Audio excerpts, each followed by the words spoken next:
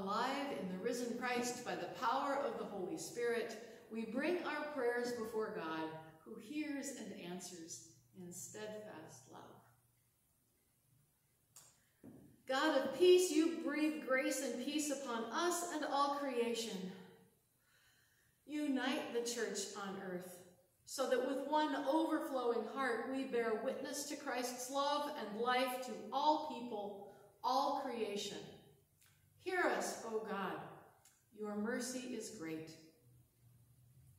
Breathe into the congregations of the Southwestern Washington Synod your awesome shalom. Today we lift up our own congregation along with the missions of our synod, Empowering Life Women's Prison Ministry, Fear No Evil Dance Ministry, Federal Way Chinese Fellowship, Joyful Church Korean Ministry, Jubilee Collective, Light of Grace Korean Ministry, Living Stones Men's Prison Ministry, Love of God Ministries, Mission de Belém, Peace Lutheran Fellowship, and Rock City. Let us all share the gift of your good news everywhere we serve, that all may know your power, your love, your beautiful shalom. Hear us, O God, your mercy is great. Lead the nations in the ways of peace.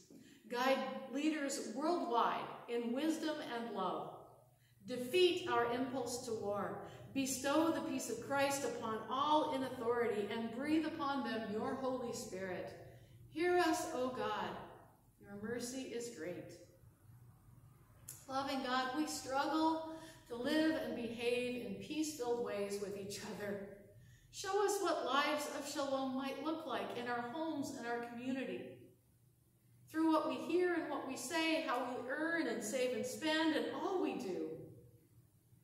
As we celebrate the marriage of Megan and Josh, we ask that you'd lead them and all spouses into loving, life-giving partnerships. Hear us, O God.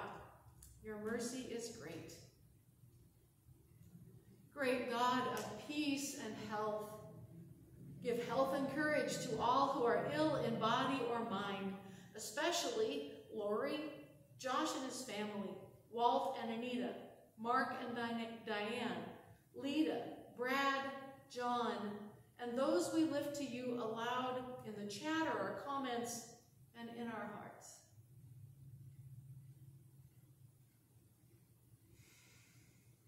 Hear us, O God. Your mercy is great. We pray all these things in the mighty shalom of Christ's living Spirit, leaning into your love with trust and hope through Jesus Christ our Lord.